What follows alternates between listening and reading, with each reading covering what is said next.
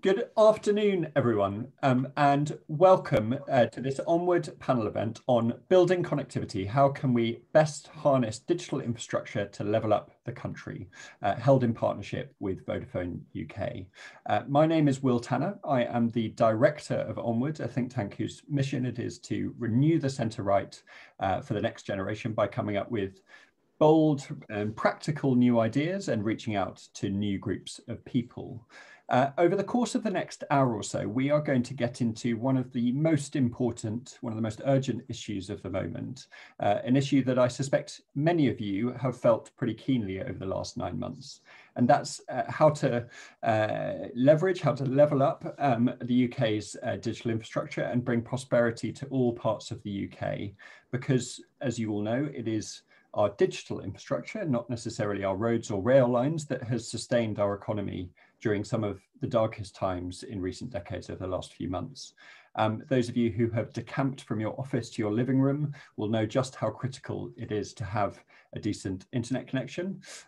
Those of you who run or represent high street businesses will know that the pivot to click and collect and e-commerce and delivery would not have been possible just a few years ago, and be thankful for the enormous leaps and bounds that our digital infrastructure has come on in recent years. The shift to digital has both accelerated and become entrenched during this pandemic.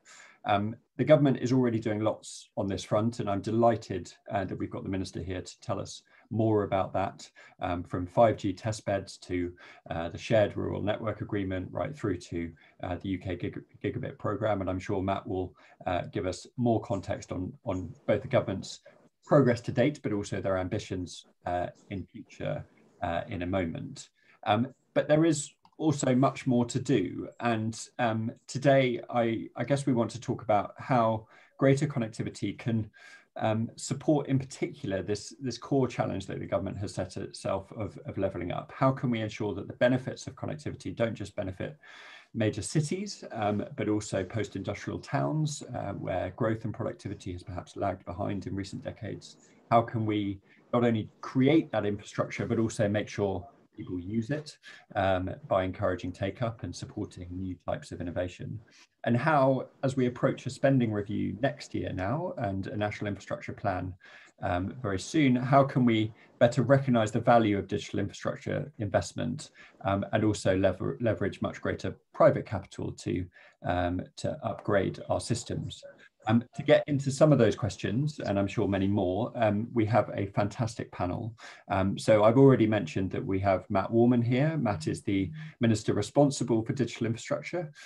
He was previously Digital Minister in the department and has been covering technology since long before he entered Parliament in 2015 as technology correspondent for The Telegraph, where he interviewed various people, including Tim Berners-Lee and Jeff Bezos. Second, we are going to hear from Jo Gideon. Jo is the MP for Stoke-on-Trent Central. She was elected at the election last year, so she is very much a kind of red wall MP. She's also a member of Onward's Levelling Up Task Force, which I'm delighted about. And Jo has been, in the past, before she entered Parliament, a businesswoman, and she's also focused very heavily on how digital can support Stoke-on-Trent in particular, but the levelling up agenda more generally. Thirdly, we will hear from Nick Jeffrey, who is Chief Executive of Vodafone UK. He was appointed in 2016 to that role, and before that was Chief Executive of Cable and Wireless Worldwide after Vodafone acquired that business. He also sits on the COVID Recovery Commission, which was recently convened to bring industrial expertise to the challenge of reconstructing the country after COVID. And I'm sure Nick will say this, but Vodafone has been very active in recent weeks, publishing a series of reports on how digital can support the recovery. And our final speaker will be Alan Mack MP. Alan will be known to many of you as, I think, the key champion in Parliament of the Fourth Industrial Revolution. There he is setting his background to the APPG for 4IR that he was the founding chairman of. He is the MP for Havant and is also a vice chair of the Conservative Party. And so someone who is plugged into lots of these conversations at a political and a policy level. So an amazing panel, and in a moment I will shut up and hand over to them because they're the real experts here. But before I do that, just very quickly, 3 housekeeping rules, same for every Onward event. Firstly, if you've got a question, please ask it. Please feel free to do that as speakers are speaking in the chat function or the Q&A. I will then read out those questions to the panel after they've spoken. Secondly, this is for our speakers. If you can mute yourself when you're not talking and unmute yourself when you are, when you are, so that people can hear you, but also so that there's no background feedback loops on other people's remarks. And finally, I will close this session promptly at 1 p.m. I know the minister needs to go slightly earlier than that, and I will kind of stop us at 12:45 to allow him to depart, but we will carry on the discussion until 1 p.m. and then I will release you all to your busy afternoons. So without further ado, I am delighted to introduce the Minister, Matt Warman. Well, thank you, Will, and thank you very much for inviting me on to what I think is a genuinely really excellent panel. I think Alan and Nick and Joe have all got really impressive track records, so hopefully a really good discussion. So a tribute to Onward for getting us all together. And apologies for being that terrible person who ducks out before the end of the session, but it gives you 15 minutes to say what you really think of me at the end. So I'm glad I'm not there for that bit. So look, I think obviously we'll talk a lot about some of the really obvious stuff at the beginning. We know, courtesy of COVID, just how valuable the internet and connectivity in general has been on every aspect of our lives. And I think if we try and imagine what would have happened if this had been COVID 20 years ago, then the idea of trying to conduct education, trying to conduct business, trying to conduct anything when the text message was the sort of limit of digital connectivity is simply not a realistic prospect. So in a sense, we've both demonstrated how far we've come in terms of digital connectivity over the last few years, but we've also demonstrated how essential it is, and we've demonstrated over the course of COVID just how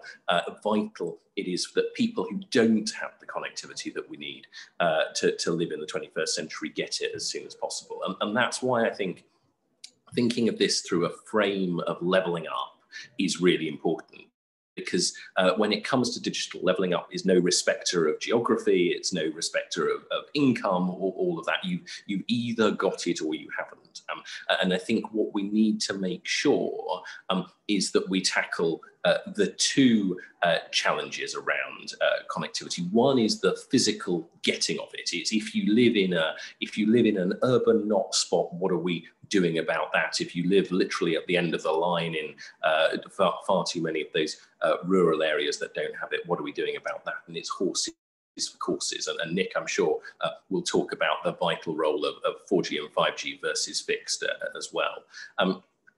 But what I think we've also got to, and what's been really extraordinary through the course of the pandemic, is that the actions that networks and governments as well have taken to make sure that vulnerable consumers, vulnerable children in particular, have access to connectivity, because the benefits of being online, if you're a school child who doesn't have the connectivity or didn't have the kit, is something the government has been really alive to, but it's also something that the networks have made really huge strides in, with tariffs for vulnerable consumers specifically, with commitments to making sure that people were not disconnected at a really pivotal time, even though of course it's important to make sure the bills do ultimately get paid. So I think there's been an extraordinary demonstration over the course of COVID that both makes us look at the reality of what the future of connectivity has to look like, but also the reality of making sure that there is a degree of access to it that reflects the approach that we've taken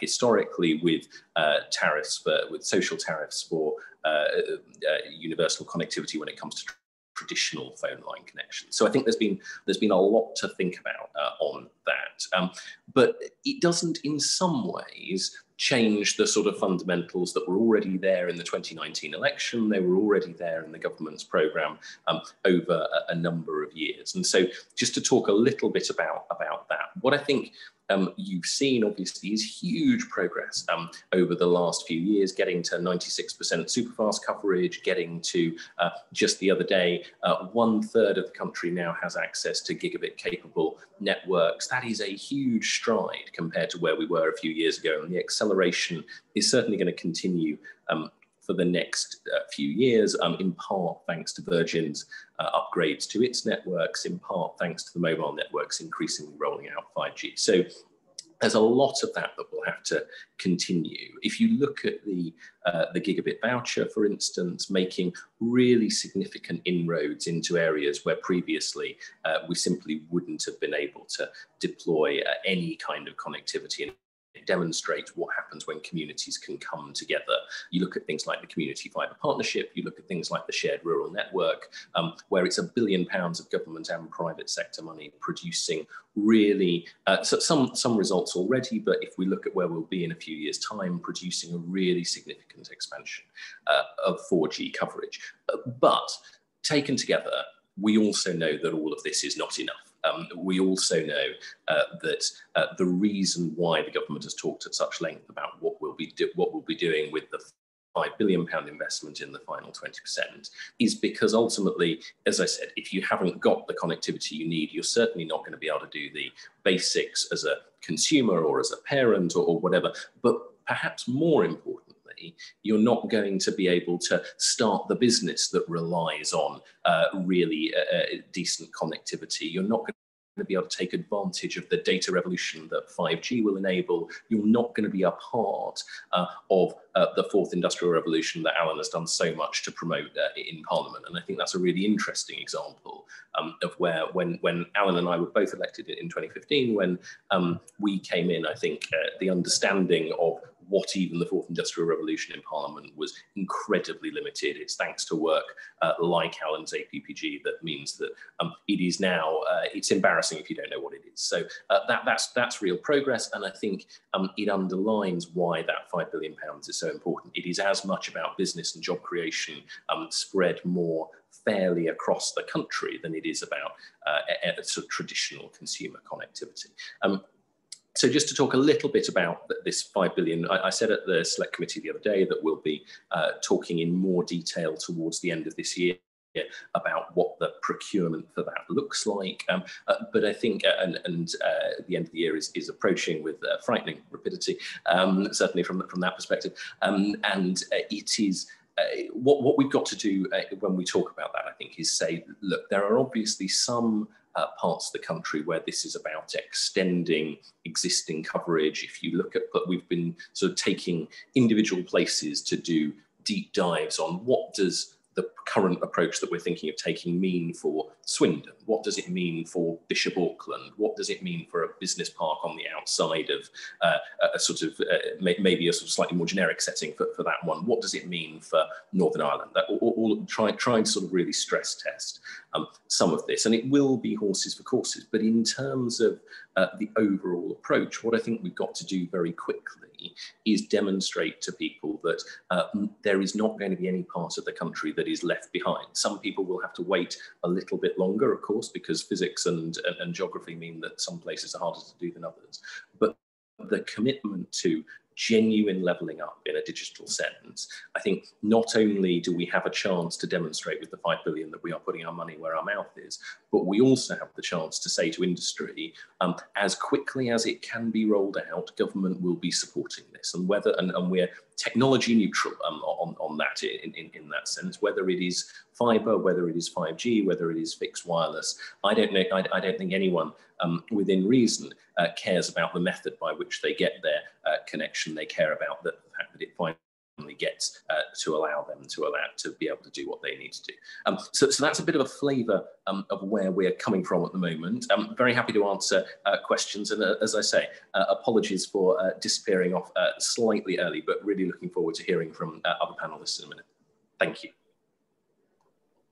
Matt, thank you very much, and a real commitment to use digital to support the levelling up agenda, and to, as you say, not just give consumers a kind of a faster connection for their YouTube clips, but also supporting jobs and businesses in the places where they have been lacking in the past. A very, very welcome set of remarks indeed. Joe, can I now come to you to kind of follow on from that and to talk a little bit perhaps about what that might mean for Stoke and what you're looking for from the levelling up agenda in this space? Yes, thank you very much, Will, and I'm absolutely delighted to be part of this discussion, and I agree with a huge amount of what the ministers said. As you know, I've talked a lot about social infrastructure in terms of levelling up, but I have to say the late great Steve Jobs once said, technology is nothing. What is important is that you have faith in people and that they are good and smart, and if you give them the right tools, they'll do wonderful things. And this goes to the heart of why digital infrastructure sits at the core of our levelling up agenda.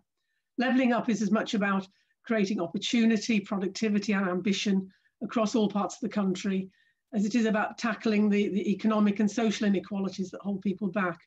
And it's about empowering our communities with the right tools and opportunities that they need to harness these possibilities that the technology affords them to achieve these wonderful things. Stoke-on-Trent, as you know, are world leaders in ceramics manufacturing. It's been at the heart of research and innovation for almost 300 years. However, it is the case that whilst factories such as Spode, Royal Dalton, Dudson and Wedgwood remain household names, there's been a steep decline in the demand for traditional ceramic goods, and factories have closed. Fast forward to today and you'll see that pottery is not just our past, it's our present and our future. Portmeirion, Emma Bridgewater and Wade all manufacture in Stoke Central, my constituency, and export around the world. However, that's just the tip of the iceberg in what we can achieve. The talent, skills and natural ability of our agile workforce remain largely untapped. And with the rollout of better connectivity and a world-class 5G network across the city, we will be able to open so many doors for businesses, entrepreneurs and investors to come to our city and fully utilise and harness the capabilities of our workforce. I'll give you an example. Businesses working within our advanced ceramics industry, such as Lucidian in Penkell, are really at the cutting edge of R&D for advanced materials in ceramics. And this is hugely important for supply chains across a huge range of sectors, including automotive, aerospace, healthcare, defence and renewable energy sectors. This industry is already a £2 billion market in the UK alone. With better connectivity across the region, we can attract further investment to the city, including the development of a world-leading advanced ceramics campus here in Stoke-on-Trent. And we do have a strategic vision and a framework for making Stoke-on-Trent the most digitally advanced city in the UK. We call it Silicon Stoke. The foundations are already in place with funding support from the government. The installation of a 104-kilometre wide full fibre gigacity network is scheduled for completion in spring 2021. So the city is positioned superbly to have an early mover advantage in achieving comprehensive 5G coverage. We already have a business case for 5G that would allow us to go to market within a reasonably short time frame. And we'd like to see a full fibre academy in partnership with Stoke-on-Trent College and our secondary schools that will train our young people and older adults wishing to retrain in installation skills, including hands-on field experience. We want to maximise the use of apprenticeships, the Kickstart programme, and opportunities for local contractors. And we also see the need for the expansion and extension of our existing enterprise zone, including a redesignation as a digital enterprise zone, to ensure that the city gets full benefit from the realisation of the full fibre network.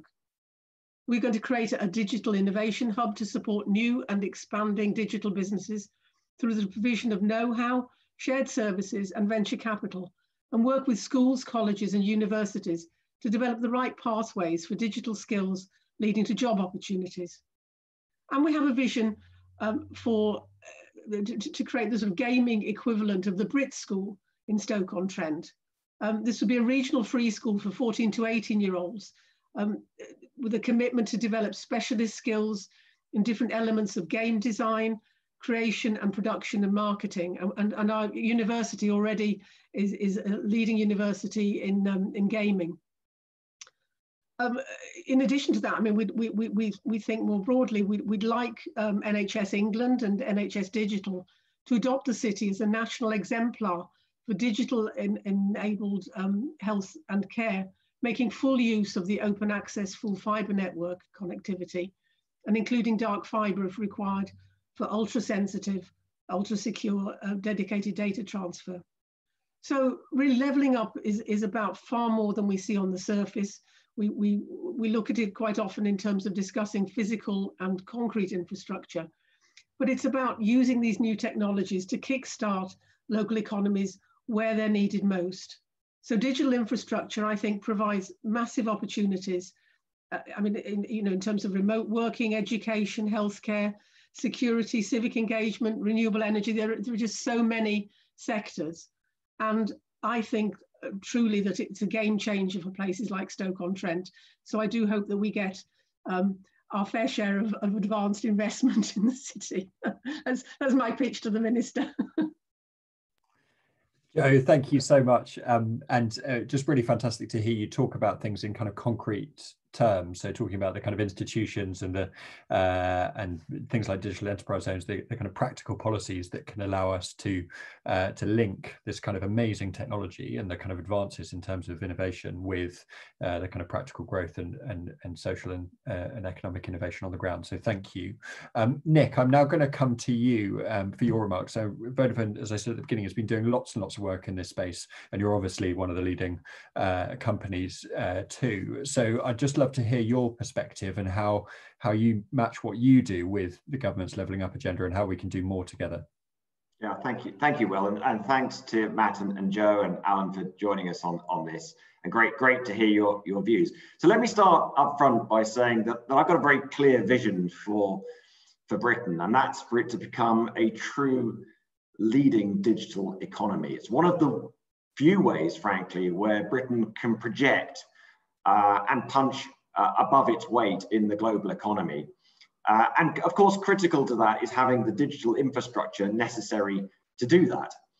And like has been mentioned already, and so many of you I'm sure already recognize, I think the penny has really dropped during the pandemic that the digital infrastructure of our country is important in all aspects of our life, and of course the government and its ability to project policy and really deliver on its agenda of economic recovery, levelling up, more social opportunity, and so on. And in fact, just looking at our own traffic during the pandemic, we've seen a 30% increase in data traffic. We've seen a 25% increase on traffic on our fixed networks, because Vodafone is not just a mobile operator, and a 42% increase in voice traffic. And in fact, just when we went into the second lockdown, in fact, the day we went into it, we saw more data traffic on our network than we've ever had in our entire 33-year history. And I think it was perhaps people staying at home and watching Netflix, I don't know. But whatever it was very measurable on our networks. And like I think the sector has done more broadly, it's a real credit to this industry that we can be so resilient and flexible when people need us most. But having said that, I think the story of the opportunity that I believe in is really one of both opportunity and threat. And what we thought at Vodafone on reflecting on this was rather than just punting fairly bland policy ideas at government in the hope that some of them stick, why didn't we knuckle down and actually provide some hard economic analysis that can help build the business case to deliver the digital infrastructure that the economy and we all need? And so we, as you rightly say, have been busily putting out reports, the first of which really looked at the economic potential that could be unlocked across the UK by having a better digital infrastructure. So from that report, we identified there's about £150 billion of untapped economic potential. there's about 12 billion in the Northwest, about 4.5 billion in Manchester, about 9.3 billion in Scotland, and so on, in areas that only if they had the infrastructure they need, people could work more productively, more small businesses could be started, existing physical businesses could go online, and so on.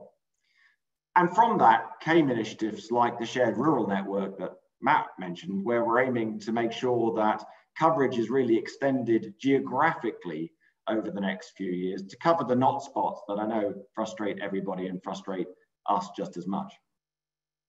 The second report, which we're launching today, focuses a little bit more on the threat that's particularly been posed through the pandemic, where, of course, digital businesses have continued to thrive and accelerate.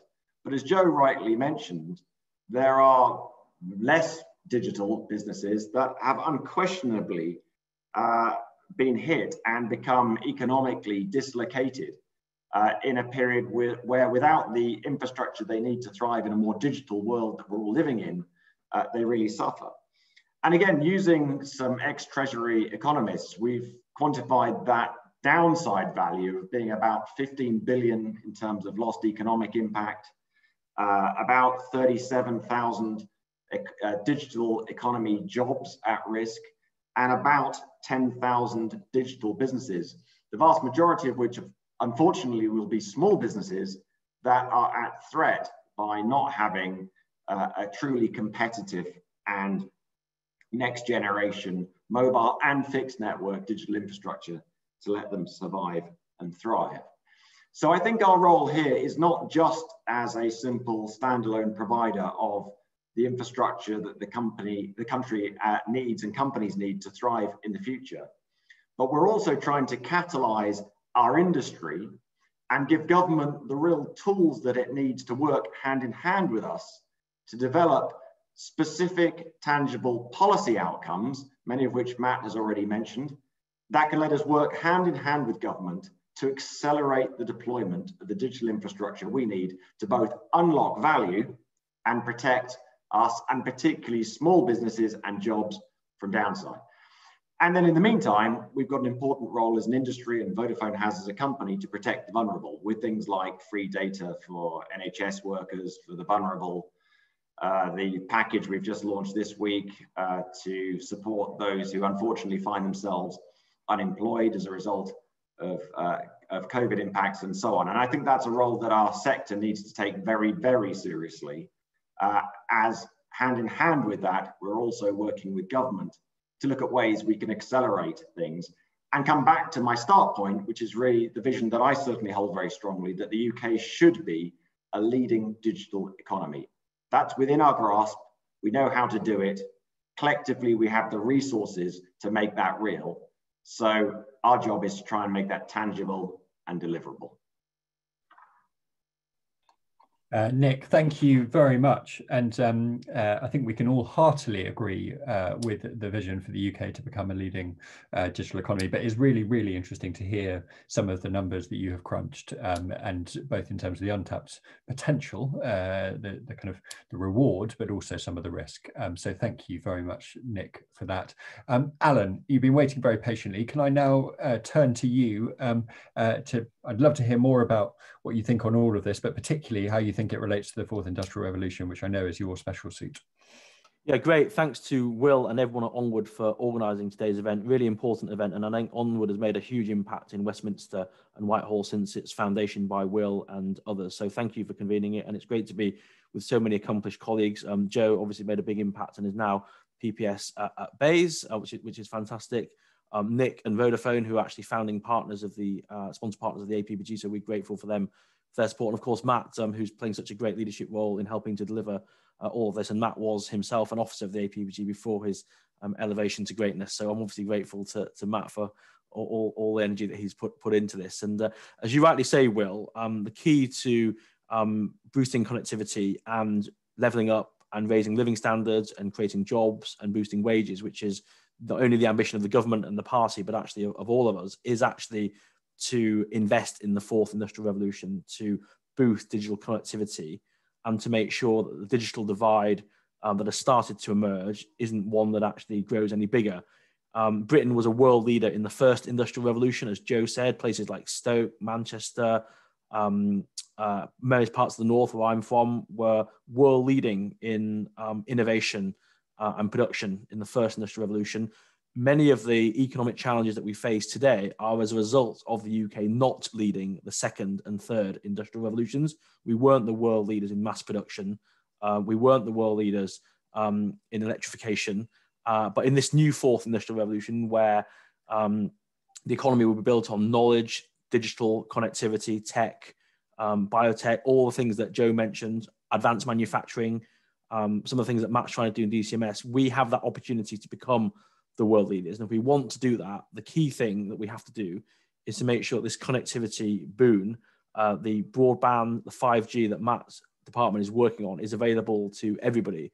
Because if we don't, what can happen is that those areas that are productive and digitally connected will race ahead at an unprecedented speed, more so than in the previous industrial revolutions, where growth and wealth was created by road, railways, canals, and viaducts, which took months or years to build.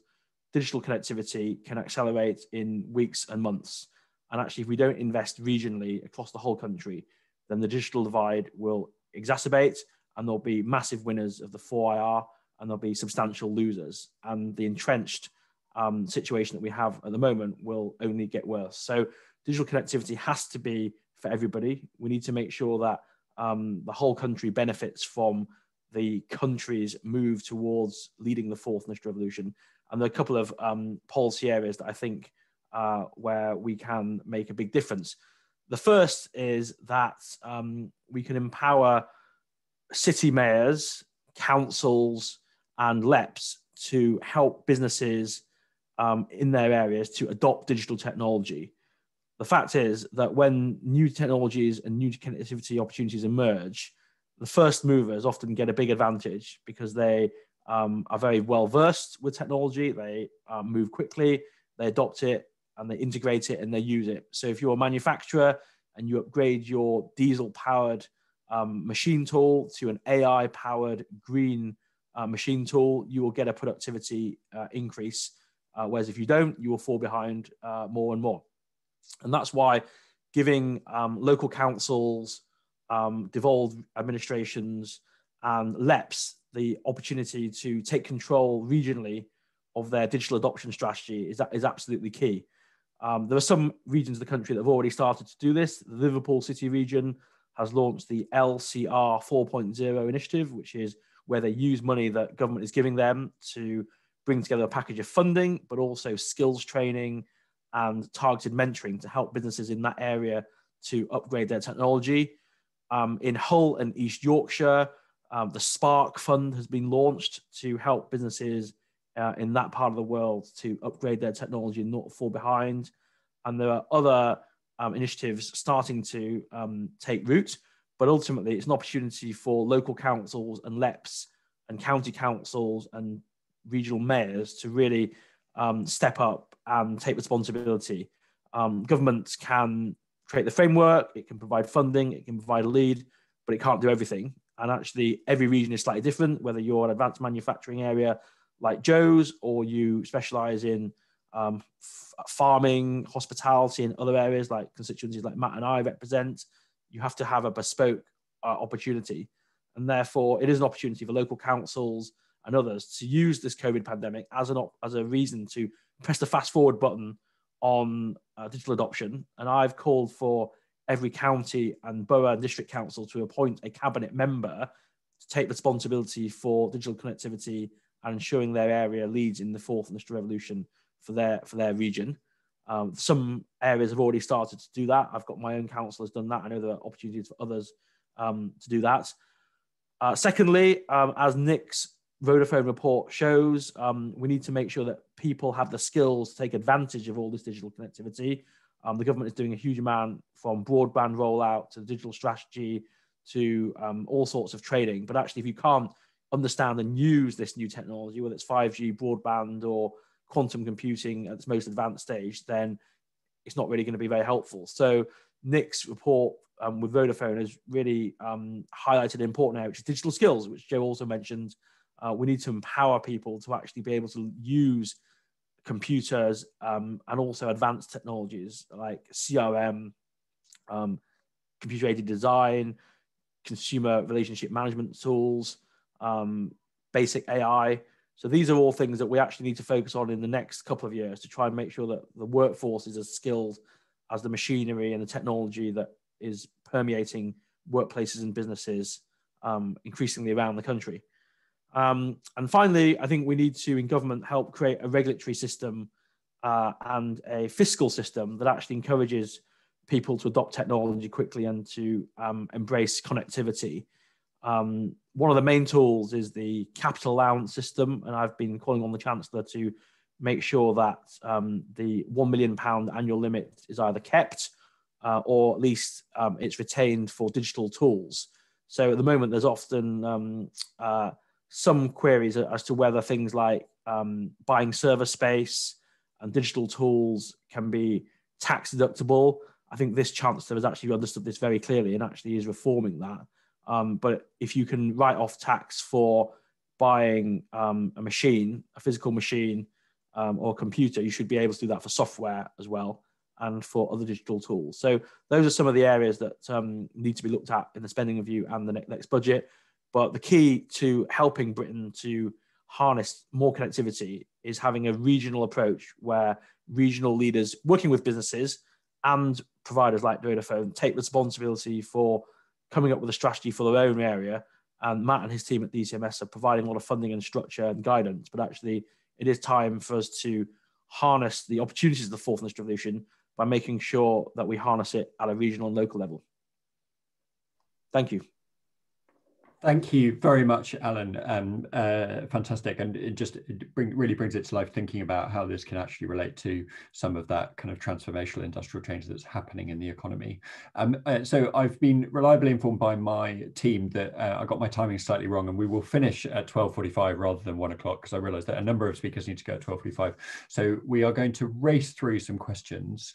Thank you to everyone who has submitted them via the chat and the Q&A functions, and I'm going to group them into 3 and fire them at specific speakers in the interests of time, if that's all right. So I think there is a very clear theme coming out in a number of the questions about what Peter Rockner calls the digital deficit, or what other people might call the digital divide, i.e. those people who are connected and able to make use of all this digital capability, and those who aren't, either because their children don't have laptops, as he says, or as Alan referred to just there, some people just don't have the skills. I thought I might come to the Minister particularly on this, because clearly a big part of levelling up, I mean, the Prime Minister talks about giving everyone the opportunity to go as far as their talents will take them, as no matter what their background is. Is there something we need to do there beyond what you're already doing in order to ensure that everyone can benefit from these skills? And Matt, I'll come to you, but I might also come to Nick, if that's all right. And then I'll have another set of questions that I'll bring Alan and Joe in on. Thanks. I mean, in some ways, it is the only question that matters, right? Because there is no point in connecting half the country at whatever expense if you can't get the access to it, to the benefits that connectivity affords. I think that the government has done and is going to continue to do a huge amount, but ultimately the real challenge with this is that there is no silver bullet. There is no, part of it is about, as Alan mentioned, digital champions within local government doing things at the really sort of local level. Part of it is about schools, part of it is about getting people devices. I think from a DCMS point of view, we do think a huge part of this is obviously about schools. It is obviously about the work that DFE has done and is doubling down on, if you like. But actually, to say that misses a huge sort of part of the iceberg, which is older people who are not the sort of typical people who are in their 70s and 80s who are not online. It's people who are in their sort of 50s and 60s who are not really getting the benefits. So where you've seen a lot of what Prime Minister's been talking about about retraining, about lifelong learning, about all that sort of stuff. There has to be a huge focus in deriving the benefits of being online as a part of that. And I think one of the things that's been interesting about this is yes, it's what can you do in schools. Yes, it's what can you do through libraries. Yes, it's what can you get employers to do, partly acting in their own interests. But there are other things that you can do that feel softer and less significant. And for instance,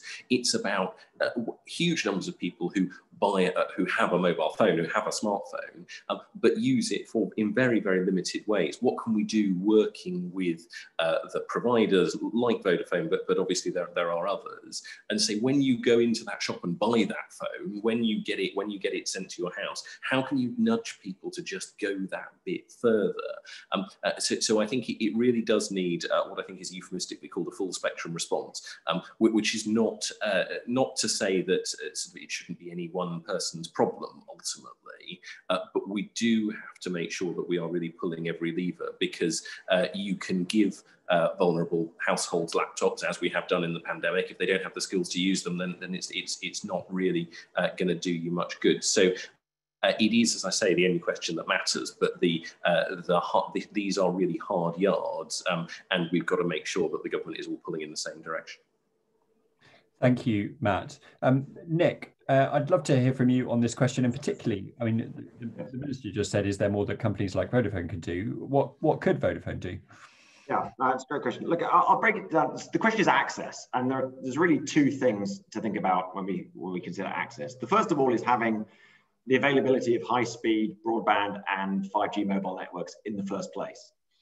And there, I think there's a lot of good work already going on with the Shared Rural Network Initiative that Matt mentioned, and is a cross-industry initiative with government to fill in the places where there aren't networks today. But then when we look at why don't we build these things faster, there are really two things to call out. The first of which is on physical broadband connections. I think the UK has now done a good job, and we're building at a rate that's as fast as it is possible for a country to go, given the need to have skilled labour, digging up the streets and all of that stuff. I think we could go faster on deploying high-speed mobile networks, which can be done more quickly, and deliver broadly equivalent high-speed digital networks. So then the question becomes, well, why aren't we doing that? And there, I think it's right to point out that the UK is actually a relatively low return on investment market compared to other economies. And therefore, we are simply not attracting the level of investment in the UK that we would do in other European or Asian or American economies. And that's an area where I think government, together with the regulator, really can work to figure out how we build an investment-driven economic model for the digital economy that encourages people to invest in the infrastructure that we need in order to help the economy thrive. So I think there are certainly things that can be done there that will support a better long-term inward investment, infrastructure-driven economy. I noticed one of the questions was about coverage on trains, by the way, so I'll just hit that on the head. We'd love to build more coverage on trains.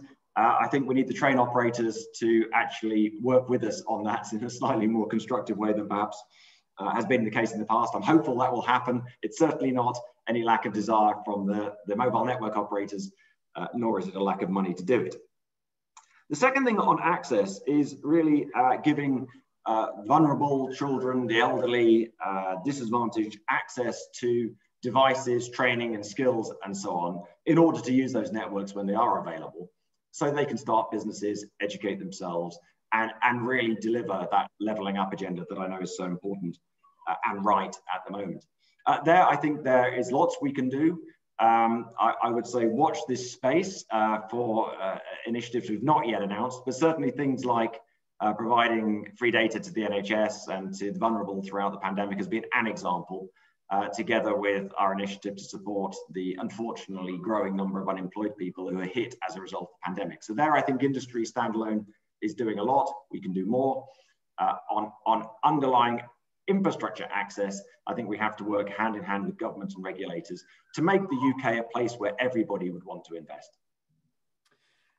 Nick, thank you very much. And I should say that I think, Matt, you definitely need to shoot off now. I'm going to try and in the last 30 or 40 seconds squeeze in a couple of questions to Alan and Joe. But Matt, if you need to depart, we totally understand. And just one word of thanks thank you so much for joining us and giving up your time, especially at a busy time like this. Thank you ever so much for having me, and thank you for putting together such a good panel. Thank you, Matt. Lovely. Thanks.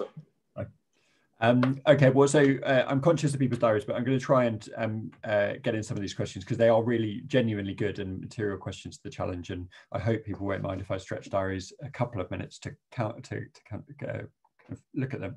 So Alan and Joe in particular, there have been a few questions about the role of institutions. Now, Joe, you talked a little bit about kind of colleges and institutions. There's one question particularly about how Staffordshire University could be used as an institution in order to drive greater connectivity, and particularly using its expertise in game design for the development of that digital skill. And equally, there was a kind of a number of conversations about the role of institutions in actually the challenge we were just talking about, and kind of improving access and kind of spreading the benefits to different groups of people. I just wondered, and sorry, I should just also link to what you were saying, Alan, about the role of local government and LEPs as well. How can we do more to empower those institutions? Because they sit in local level, they are the people who are kind of connecting businesses and individuals to lots of this capability. What more do those institutions need in order to have best effect locally? Because clearly that's one of the things that's going to drive adoption and accelerate some of this transformation at local level. If I could come to Joe first and then Alan, if that's right. Yeah, I mean, Staffordshire University played a leading role. In fact, they have a proposal into government on 5G across the whole of Staffordshire, which is hugely ambitious, and there is clearly a role for joined up thinking, and this is the case, I think, across the whole levelling up piece, if you like. But education plays such a vital role, both in including the digitally excluded, in helping people who maybe sort of missed it the first time round to retrain and to learn, but also to design a future for our young people where they're training and learning for the right jobs for the future. Because I think that's key, that technology is moving at such a pace that even things that maybe 5 years ago we thought were going to be career options now look maybe not as relevant. Things like AI and I mean, there's just so much in development, and gaming is, as I mentioned before, a big thing in Staffs Uni, but there are so many new career opportunities emerging. And I think that, especially now as we've got such high levels of unemployment, people have to look at a complete change of opportunities. And so, I think it's incumbent upon us to maybe let's say, have a task force to look at the opportunities that digital will present, and how we can maybe design something that will engage the largest number of people from across all sectors. Thank you very much, Joe. And Alan, could I ask you to quickly come on this, and then I will have to bring it to a close, unfortunately. But Alan. Yeah, I think there are really three things that can be done institutionally wise, and I think universities are a good convener of this. The Spark Fund that I mentioned in East Yorkshire is actually run by the University of Hull. In the Tees Valley, the Digital City programme is run by Teesside University. So they're good conveners because they're seen as expert, but not really biased towards any business or sector. So they're good. So I think there's really three quick things that can be done at an institutional and a regional level. The first, as I mentioned in my opening remarks, is to have accountability and have individuals who are accountable for leading this in their own region. It might be a council cabinet member, it might be a university deputy vice chancellor, it might be someone in authority, but I think having somebody whose job at a LEP or university level to help deliver a digital connectivity and rollout is very important. I think secondly, you have to have a plan. When I was at Bayes, we had the industrial strategy, but we also had ambitions for the local industrial strategies, which I haven't really seen too many of those, but I think there's a real role for those.